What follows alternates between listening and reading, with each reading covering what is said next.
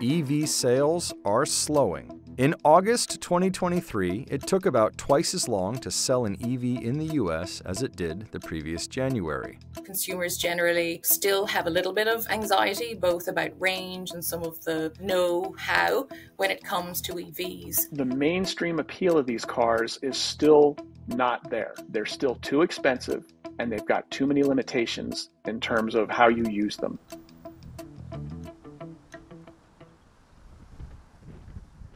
I've been in the auto industry 40 years, and I've never seen this kind of investment. $6.5 billion strictly dedicated to EVs. Wedbush says spending on commercial EVs should top $1.2 trillion between now and 2030. We're building the future of the electric vehicle. In 2022, consumers spent nearly $400 billion on electric cars worldwide. The U.S. is expected to add 1 million new EVs to its roads in 2023. And from 2023 to 2027, automotive companies have committed $616 billion in total investments.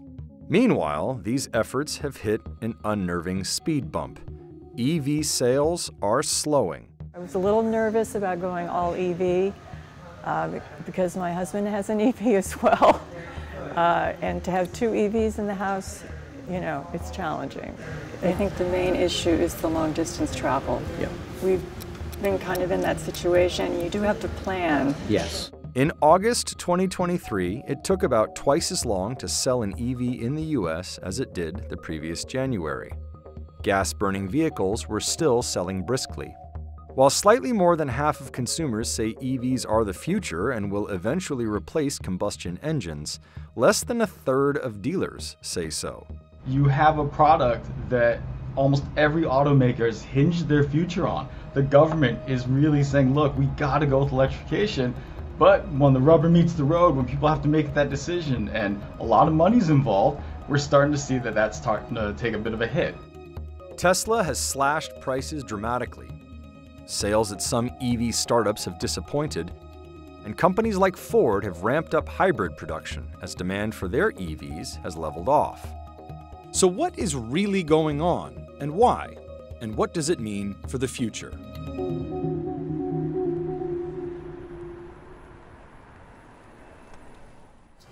For those who are in combustion, would you suggest taking the step as the bridge, so to speak, to a PHEV, a plug-in hybrid, or do you think perhaps going right over that to an electric vehicle?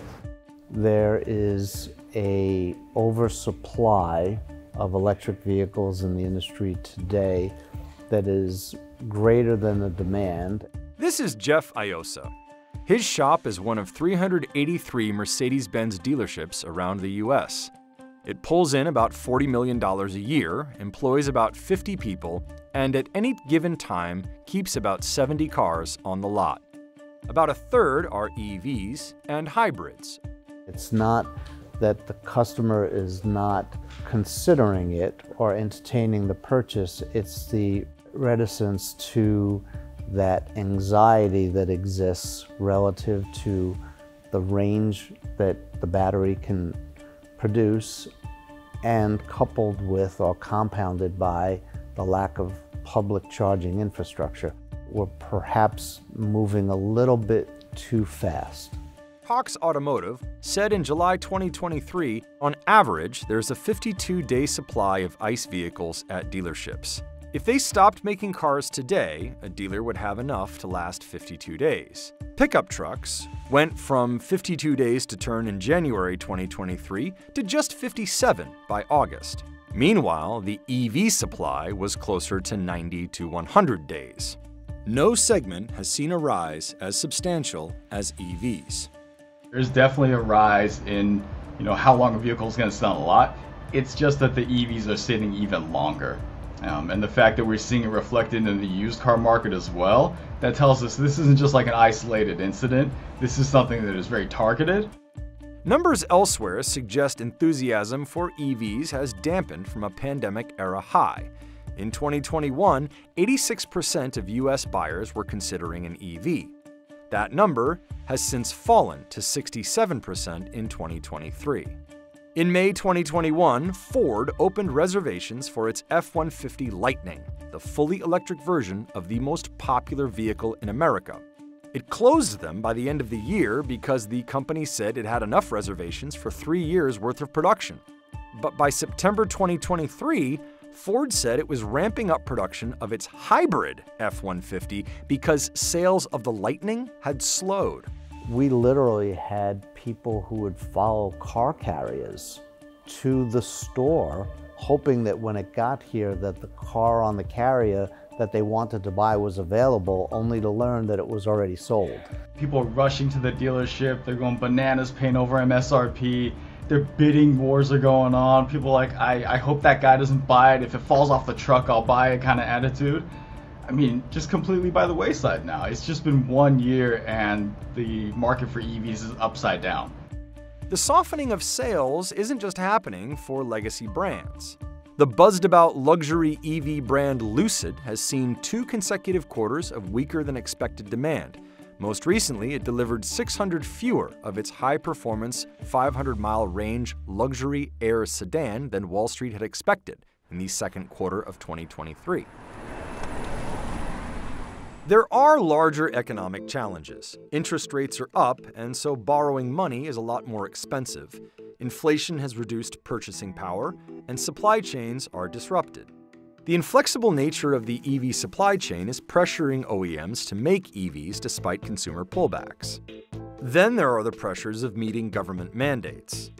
Think of the lens of the manufacturer, where it typically takes a cycle time of upwards of 7 or 8 years from inception to showroom floor and wheels rolling, right? So that's a big ship to turn, and when back to the mandates, the regulatory pressures, when you have to meet those, it's not like you can just throw a switch and convert from combustion to electric. There is a specific pricing challenge with EVs. They tend to be more expensive than their gasoline counterparts. That may explain why the luxury category hasn't slowed down as much as EVs have. A luxury mid-size electric crossover, say, will often have a higher transaction price or even a higher sticker price than a comparable fuel-burning one in the same class. The average transaction price for a vehicle in the US was about $48,000 in September 2023. The average transaction price for an EV was somewhere between $53,000 and nearly $60,000, depending on whose data you use. Meanwhile, the EV buyer is changing. Drury says about 40% of EV shoppers are trading in a vehicle they already own for a new one. That is about twice what it was a decade ago. That suggests that a lot of those EVs purchased a decade ago were supplemental vehicles, an extra car. Like if you had a 2-car garage, you got a third. And part of that was because those EVs, they qualified for lots of tax credits. You got HOV access lane. I know in Southern California, that was such a huge thing that vehicles with that sticker, they would sell at a premium. As a Mercedes dealer, Jeff Iosa still interacts with a lot of well-heeled customers. Even he has seen evidence of this. The early adopters were very techy, and they were very, I want to say, more in the space of luxury. Last year we had 30-something models in the marketplace to almost 90-plus models today, a more mainstream buyer. So these are the chargers for fast charge, DC charging, and home charging. Iosa sells an EQB, a more mainstream-priced EV that retails somewhere in the high $50,000 range. It's not cheap, but it's only slightly above the average vehicle transaction price, and it's a lot less expensive than the EQE, which can run above $90,000, and the EQS, which can run up to $140,000. These vehicles won't be worth nearly as much as, say, an ICE equivalent, which has more certainty involved. You know, there's not going to be leaps and bounds of technology and improvements in ICE vehicles, but we know there will be with EVs. Batteries, on average, are warranted for 10 years. To give at least 80% efficiency. That's not the case with ICE. ICE cars, everybody puts out a good car today and they last well over 20 years. I think there's an evolving sense of buyer remorse. You see this in televisions where, every 6 to 9 months you feel like the same 52-inch TV is cheaper at Best Buy or pick your location for the same functionality. And especially now that OEMs are lowering prices. At the end of the second quarter 2023, several automakers announced that they're moving to the Tesla charging standard, also known as the North American Charging Standard, or NACS. That means there are vehicles stuck on factory floors with an obsolescing charging outlet. Charging is a sore spot for all types of buyers, whether current, past, or prospective. This EV will allow you to plot a course and determine and predetermine when you arrive at different charging stations. Then there is the government. There's a fair amount of feedback that we get from customers that say, we just don't like the government telling us what we should buy. By 2032, 67.5% battery electric is aggressive. I think by 2035, all electric is aspirational. I don't think that that's going to happen. EVs sitting on lots does not necessarily equal waning demand. EVs made up a record 8% of U.S. vehicle sales through early September 2023. If we looked at EVs as their own segment, we took everything and put it together, it'd be the number 6 segment in the industry. So it's not as if nobody wants them, there's no demand. However, there is a tremendous degree of regional variation. While there have always been regional stories in auto, pickup trucks in Texas, luxury cars in the Northeast, EV adoption rates pretty closely track 2 economic metrics: pump prices and home energy rates. If gas prices get up to close to $6 like they are in most parts of California, we're going to see a lot of consumers there shifting toward EVs. Meanwhile, in Texas, gasoline prices are almost $2 a gallon cheaper in Texas than they are in California. But there is another reason why inventories have been building. Tesla, which dominates the EV market, has been hacking away at its prices. In August 2023, Cox Automotive data showed the average price paid for an electric vehicle was $53,376, down from $53,633 in July 2023, and down from more than $65,000 a year prior. Again, that decline is driven almost entirely by Tesla. In August, Model 3 transaction prices were down 21% year over year, while Model S was down 17%, Model Y dropped 16%, and Model X was down 13%. At the beginning of 2023, the Model S was priced at $104,990, and the Model X was priced at $120,990. By September 15th, the price was $79,990 for the X and $74,990 for the S. It's about 2/3 of all EVs sold are Teslas because their prices are so aggressive. So not only do we have fewer consumers looking for an EV in Q2, we actually saw that those that were, it's very hard to get beyond Tesla with their prices and certainly with their supercharger network to go buy an alternative. It's an unlevel playing field when you have a manufacturer that sells in the space of vertical integration direct to the consumer and not use the franchise system. It gives some flexibility to that direct seller to be able to adjust their pricing, and in the case of Tesla, conveniently below the threshold so that you can capture more of the incentive money from the government. Meanwhile, automakers are releasing EVs that are often selling for above $50,000. Ford hiked the starting price on its F-150 Lightning in March of 2023 to $60,000, a 50% increase over the original $40,000 starting price. Ford has since cut that to $49,000, but again, that is still $10,000 higher than the automaker had originally planned. It's very expensive to bring EVs to market. In a lot of cases, vehicles that were announced at a certain price point a couple years ago, the automaker has not been able to hold those prices in this market. And so those earlier announced prices have tended to creep higher. The picture that starts to emerge: the EVs that are on the lots don't match what consumers want and what dealers are selling. Don't get rid of your combustion car. I would like to see the government reassess their regulatory pressures and perhaps revisit the incentives through the IRA. EV inventory is going to rise at the same time that the auto industry continues to launch more and more EVs at that $50,000 to $60,000 price point, which is already well saturated. There's demand for EVs. It's just that they're Teslas and they're a lot lower price than what we see.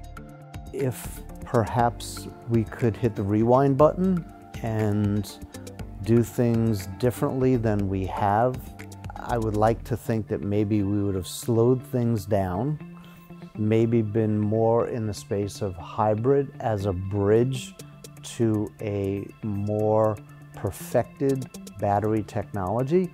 We have been in the space of combustion, ICE, for over a century. So we have a lot of experience with it. Battery electric is at ground zero. We don't know what we don't know, and we're still kind of cutting our teeth with it. Clearly, I believe that we've moved a little bit too much and too fast. But there are reasons to be optimistic. The S&P study showed that people were willing to accept charging times of up to an hour and less range on an EV than on an ICE vehicle. That's another shining light for EVs, is, again, this understanding that they're not necessarily going to get what they get with their typical ICE vehicle, but they are actually willing to accept something less than what they're getting with their ICE vehicle. And while the number of buyers considering an EV did fall from 2021 to 2023, it is still higher than it was in 2019. The analogy that I like to use is we all have smartphones today, and most of us had flip phones. And if I said to you, give me your smartphone and I'm going to give you back a flip phone, it would be like saying, give me your EV, I'm going to give you back a combustion. And I would say that 90+% of the people, including myself, would say, I'm good. I'm keeping my smartphone, I'm keeping my electric car. You don't want to go backwards.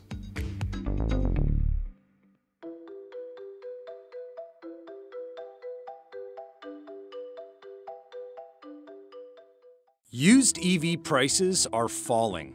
Buyers can get some great deals, but some say it is yet another sign that demand is faltering. Low resale value could also be a major deterrent to EV purchases and EV adoption more broadly. Others say it is just a blip, and fears of an EV slowdown are overblown. Studies show that used EV prices fell somewhere around 30% in September and October 2023 from the same period in 2022. Used vehicle prices overall saw declines in the mid-single digits for that time period. The mainstream appeal of these cars is still not there. They're still too expensive, and they've got too many limitations in terms of how you use them. People are broke, interest rates are high. The demand for EVs is not the issue, it's its affordability. Some research indicates what many EV supporters insist. EVs are cheaper to own than gasoline-burning cars. You don't have to shell out for gas, and maintenance costs are lower. But a car's residual or resale value is a big factor in determining the total cost of owning it. The volatility in the used EV market shows how much isn't yet known about EVs, including how to predict what one will be worth in a few years. A single change to policy, battery technology, even a single manufacturer's prices can upset the whole market. These price drops come at a time when many other data points suggest EV demand is stalling. New EVs are collecting dust on dealer lots. Tesla, which controls nearly 2/3 of the EV market, has been aggressively cutting prices, and its third-quarter deliveries fell short of investor expectations. Let me give you this general thought that I hear from everybody in this business, including people at Tesla. This is still new. CNBC looked at data and talked to insiders to determine whether used EV prices are a sign of a larger slowdown in the EV market or a bad investment altogether.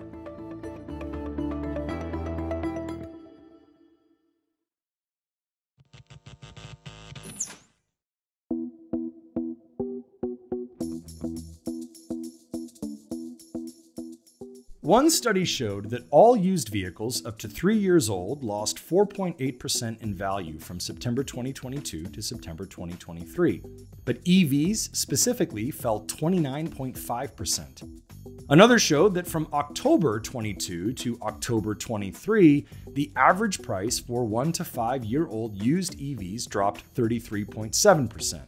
Meanwhile, used car prices only fell 5.1% in the same period.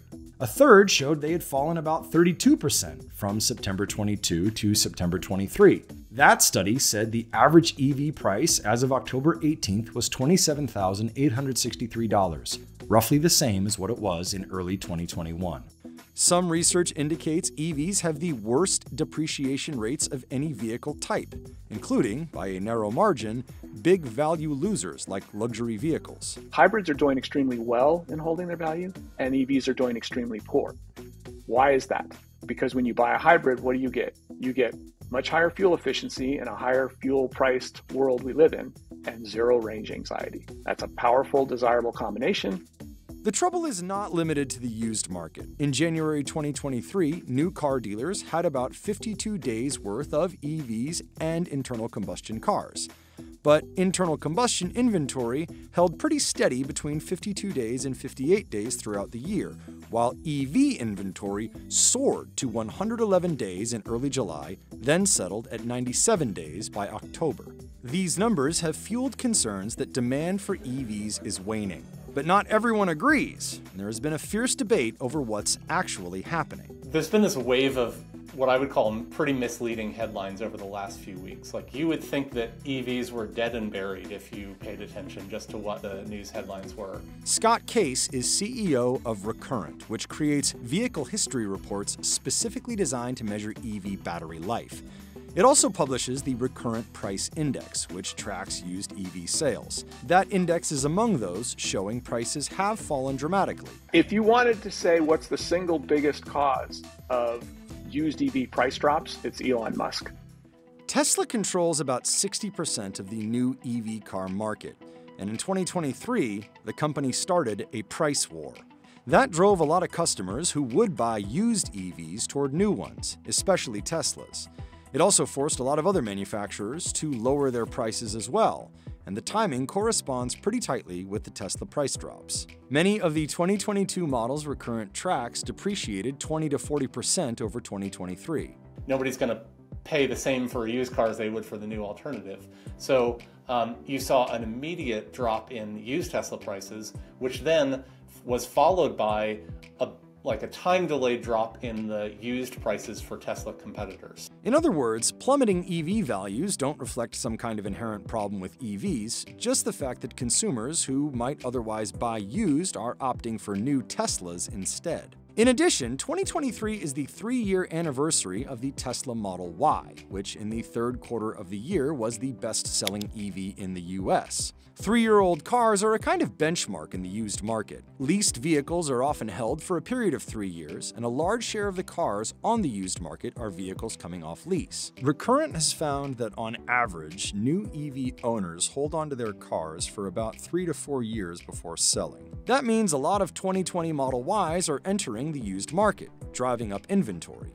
2018, 2019 was just an incredible step up in new EV production in the US, Tesla, but other manufacturers as well. And so that's what we're now seeing kind of come onto the used market at scale. Used EV sales now outpace the sales of all new EV models except the Model Y and dwarf the sales of most of them. They do, however, make up only a tiny share of total used sales, about 1%. Finally, new federal tax credits kicked in 2023. These replaced the EV credits that had been in place since 2009.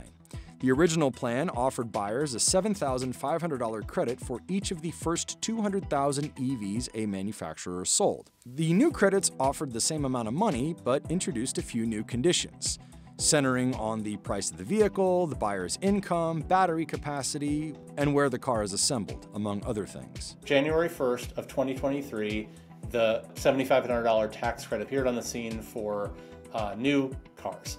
So the immediate impact was essentially dollar for dollar $7,500 decreases in used prices, like right at January 1st for any car that was sort of getting eligibility for this new credit. In April 2021, there were about 11,000 used vehicles on US dealer lots and on dealer or manufacturer websites. That doesn't include private sellers. By October 2023, there were 3 times that.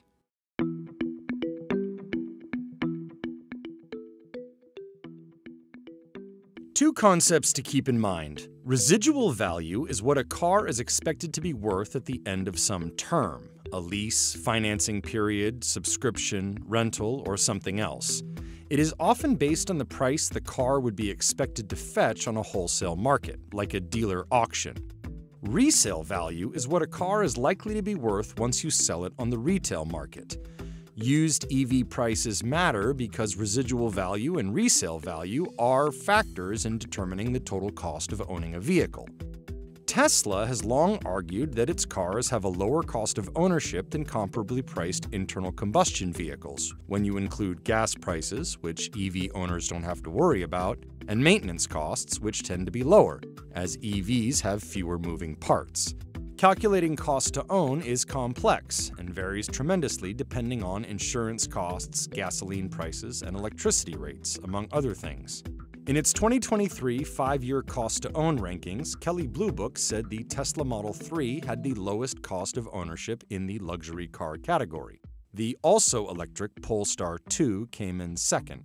What matters is that this idea that we're going to all be driving electric vehicles in a relatively short time frame, 3, 4, 6 years.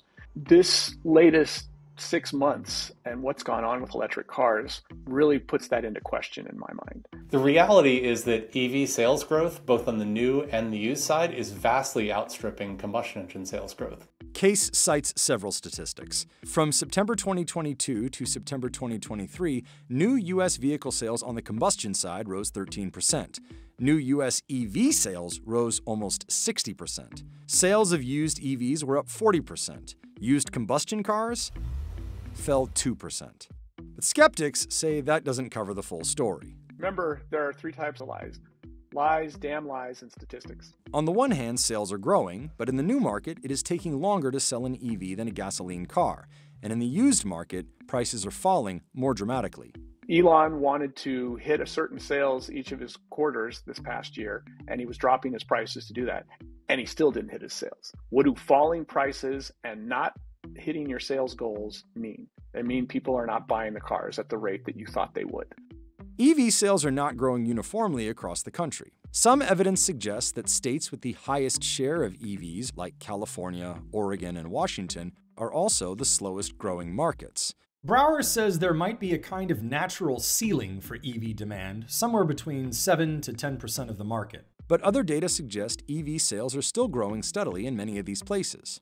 EVs tend to cost more than gasoline counterparts. Even with Tesla's price cuts and EV subsidies for at least some models, new EVs often have higher sticker prices. Public charging is something that people worry about. If I don't have a Tesla, where am I going to charge it? Well, somewhere between 70 and 75% of people just charge at home most of the time.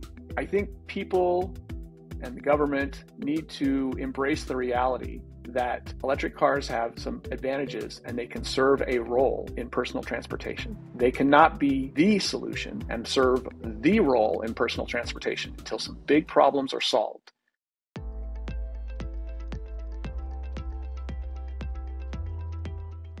In 2024, what is now a tax credit that needs to be filed on a tax return will become a point of sale rebate. $7,500 on a new EV and $4,000 on a used EV. I wouldn't be at all surprised to see a coming surge in both categories starting in January, when someone can basically get cash in their pocket right at point of sale rather than having to wait, what essentially would be 18 months to file their taxes and have a reduction in their tax liability. But for people who have bought a new EV in 2023, there might be another hitch to pay attention to 3 years down the road. The terms for the $7,500 tax credit on new EVs in 2023 were tightened considerably. If you're buying an EV, you would have to fit certain eligibility requirements. For example, the car has to be below a certain sticker price and assembled in the US, among other things. However, there was a workaround. A manufacturer could still offer the credit if the buyer leased the vehicle. The lease rates on those cars have just absolutely skyrocketed this year, which is the interesting sort of knock-on effect in the used market. Is that means that 3 years from now, a ton of them start showing up in the used market. Skeptics like Carl Brower think that more will really need to change before the used car market looks more like its internal combustion counterpart. They need to cost as much as combustion engines, they need to travel as far as combustion engines, and they need to refuel as quickly as combustion engines. When EVs can do those three things, why would you not buy an EV? In addition, larger economic factors like high interest rates would need to change. The factors that are in place, which is a budding oversupply of new EVs, which is making them less valuable and pushing their prices down, and economic concerns and high interest rates, I don't see any of those changing in the next few months. So there's no reason to believe, in the near term at least, that you would suddenly see a reverse in used EV pricing. A spike in gas prices could also spur demand, but under certain conditions. Interest in hybrids and EVs tends to rise when gas prices are rising, but level off when prices settle, even if the price is high. Understanding the used EV market and EV depreciation presents serious challenges. First, the data set is small. As mentioned, only a tiny share of all used cars are EVs. Second, because the market is still new and the technology changes rapidly, there are still unknowns. Battery technology is one such area. It's something people worry about because they're like, my iPhone's down to 80% after 2 years. What's going to happen to my car? So it's one of these things that may be more of a consumer perception thing in real life. I mean, what we're seeing with Teslas is the batteries do tend to go 7 or 8 years and are still pretty good at the end of that. The short story on battery longevity is that EV batteries are holding up better than people's expectations. It is not the case that an EV is an iPhone with wheels on it. It doesn't work the same way. But there is variability between different cars of the same make, model, and year, and that's especially true as vehicles age. So if you start out with a car that has a range of 250 miles, after 5 years, it could have a range of 200 or 220, depending on how it's used, how it's charged, what weather conditions it's exposed to. A simple change in federal tax credit rules can lead to a flood of used vehicles 3 years down the road. And just one manufacturer, Tesla, can move the entire market just by changing prices on its website. This is still a new market. We are still figuring out how EVs at scale work. We are still figuring out how charging at scale works. It's all these little things. People are doing this stuff for the first time. Used EVs that aren't Teslas are a new thing. To some extent, used Teslas are still a new thing. And we're all still learning how this is going to work. It's all still emerging.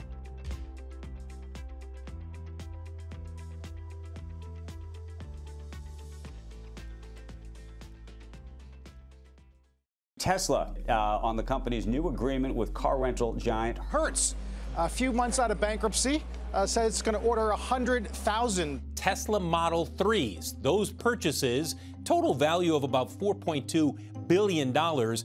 In October 2021, Hertz publicly announced it intended to buy 100,000 Tesla vehicles. Shares of both companies soared.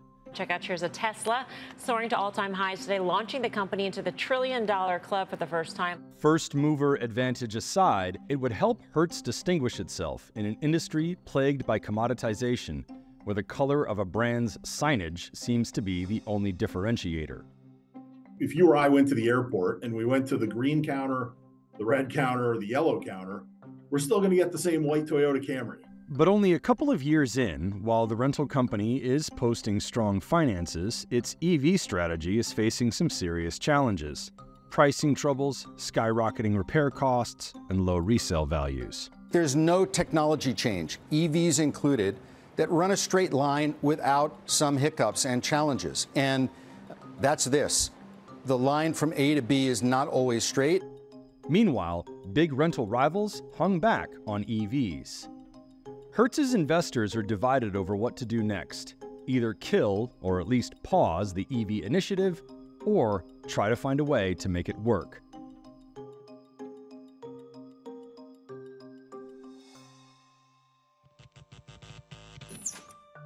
Hertz, a more than century-old rental company, filed for bankruptcy in May 2020 as demand for rentals dried up during the coronavirus pandemic. Even before the pandemic, Hertz had a number of challenges.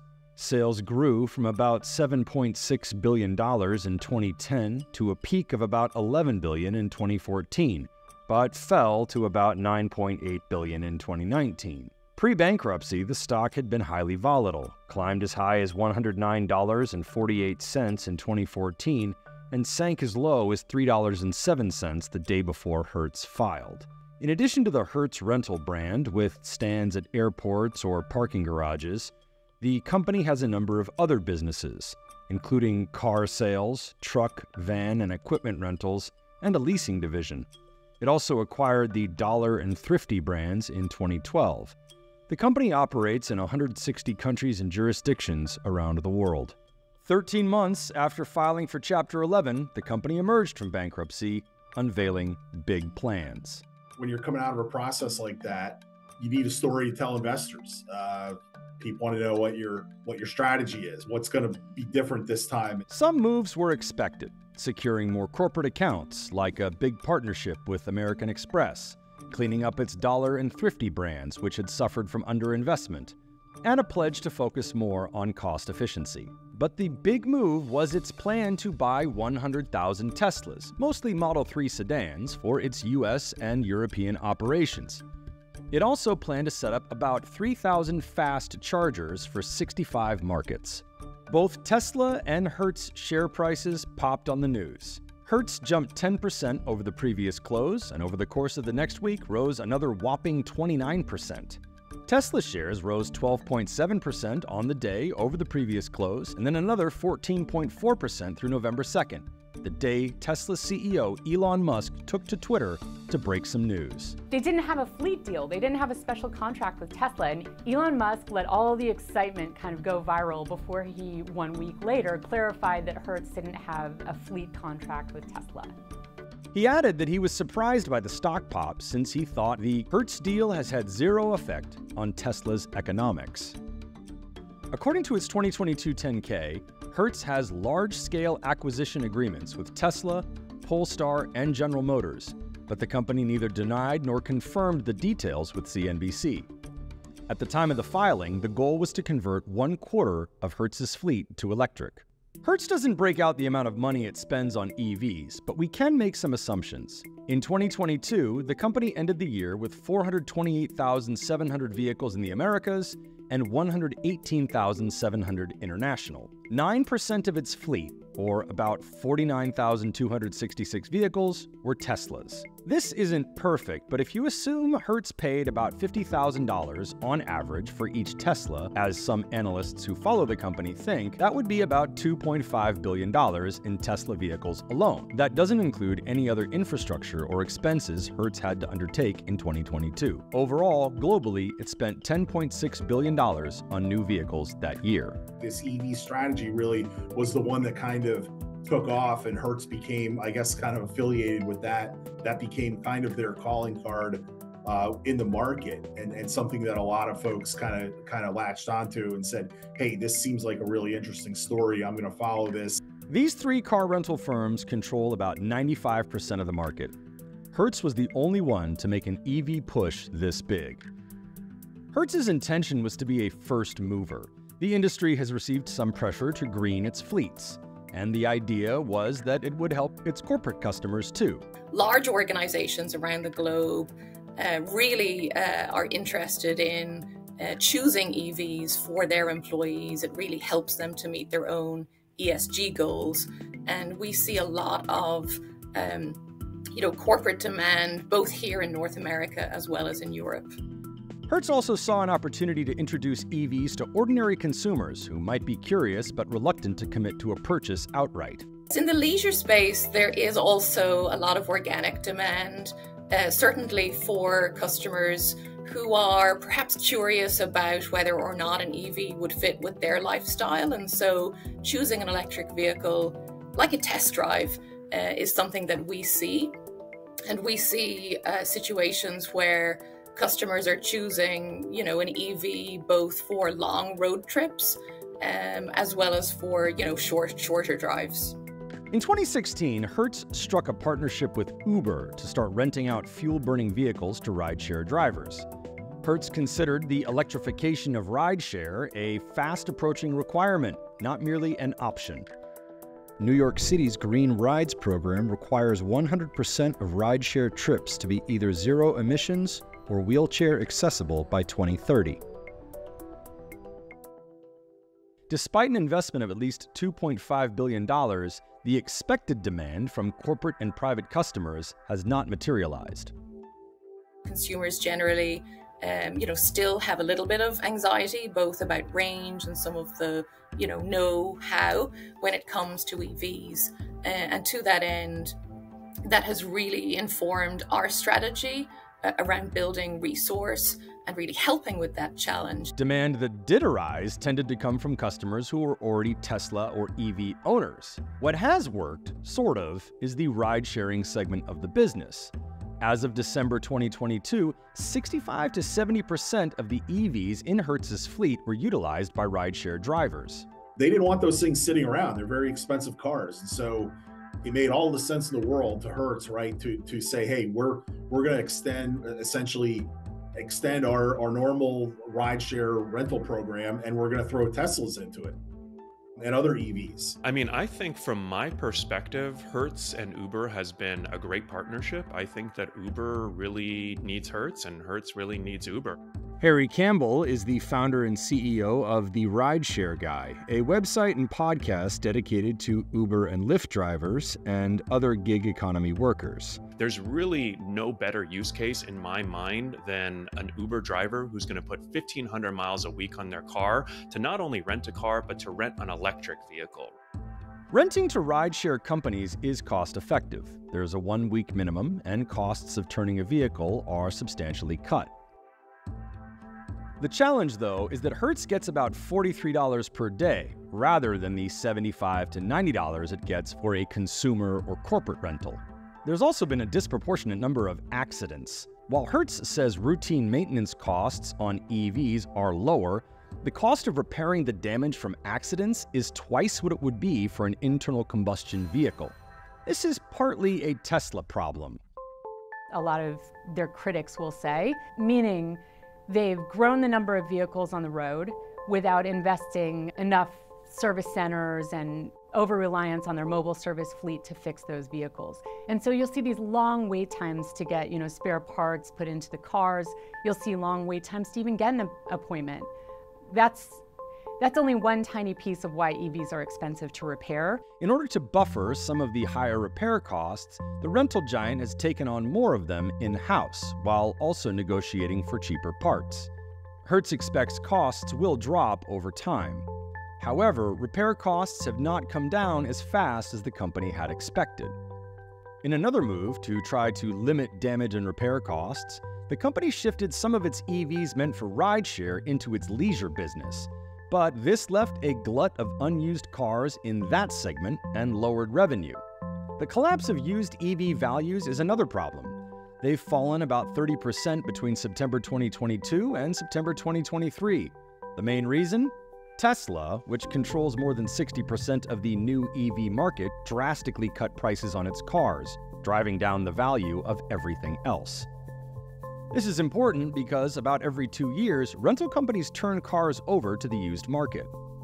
The MSRPs on the cars Hertz bought has since dropped by about a third. The opportunity to dump the car, so to speak, is not really one that's available to us, and frankly speaking, not one that I would take. There's positive margin to be had in the existing fleet of cars, and we will buy our price down over time as these cars have fallen in price. And by the way, we'll buy more than just Teslas. These companies have to report the depreciation of their assets in their financial statements even before they sell the car. So falling used EV prices hurt Hertz's balance sheets, even for cars that are still in their fleet. Hertz claims that taking into account depreciation, collision, damage, and revenue per vehicle, Hertz's EV fleet is costing the company several EBITDA margin points compared to ICE vehicles. Investors are split over what to do next. Some want Hertz to pause the EV program or abandon it altogether. Others say Hertz should persist. Hertz CEO Stephen Scher, who inherited the EV plan when he took office in February 2022, said in the company's 2023 third quarter earnings call that it would be reducing the share of Teslas in Hertz's fleet in favor of those made by GM and other legacy automakers with stronger parts and service networks. In its rideshare business, Hertz is only renting Teslas to more experienced drivers in order to lower the likelihood of damage. I've driven a Tesla for the past 7 years. These cars have a lot of power. I'm not going to lie. I almost got into 2 or 3 accidents when I first got my Tesla Model 3 because I wasn't used to it. And so I think one cool thing that Hertz is doing now that we've seen is they actually require drivers to have a minimum number of trips. So you can't be a brand new driver and get into a Model 3 anymore, which I think is smart. Cars Hertz had previously shifted to leisure, where they languished, are now back in rideshare. Hertz's overall rideshare rental business has grown 50% year over year. The higher rideshare demand has brought the company more revenue per unit, better rented than sitting on the lot. And by reducing the glut in the leisure business, Hertz can resume premium pricing in that segment. We do see really nice demand, certainly across large travel companies, hotels and airlines, as well as large associations here in North America, and that's a natural, organic demand for these EVs that we see coming through. In 2023, it staged drive events at airports, including the Los Angeles International Airport and Denver International. It does the same on corporate campuses. The company is also putting together instructional videos and other online content to inform customers about driving EVs. Yes, Hertz has also taken a leadership role in building out charging infrastructure, and we have partnered with large energy companies like BP to do exactly that. And the objective is to build out large-scale fast charging for the public as well as for our own customers. And we're going to see gigahubs appear at airports like Houston and LAX upcoming. Share has also said that cheaper EV prices benefit the company going forward as it continues to acquire them. Overall, Hertz isn't exactly struggling. In the third quarter 2023, it pulled in $2.7 billion in revenue, a record. Gasoline vehicle rentals, which make up more than 85% of Hertz's fleet, are profitable. Overall demand was 16% higher than in the previous quarter. Operating costs are in line with expectations. As inflation starts to subside, some costs are coming down. $1 billion of EBITDA in 2023, and they're still solidly positive, and they still generate ample cash flow. They could potentially buy back stock. So it's not a case of, hey, the company is getting totally wiped out or anything by this. It's just it's obviously crimping profits. Hertz is not the only company doing well. The whole industry is thriving. The only difference is competitors don't have the pressure of such a large and struggling EV fleet. The hope is that its investments now will give it a leg up over competitors if and when EVs take off in car rental. There are reasons to think it will. It takes at least a year or two to turn over EVs in a fleet. Hertz thinks it might be able to hold on to the cars for 3 to 4 years. So Hertz's competitors are not going to be able to match Hertz's EV fleet overnight, nor will they immediately be able to match Hertz's investments in infrastructure.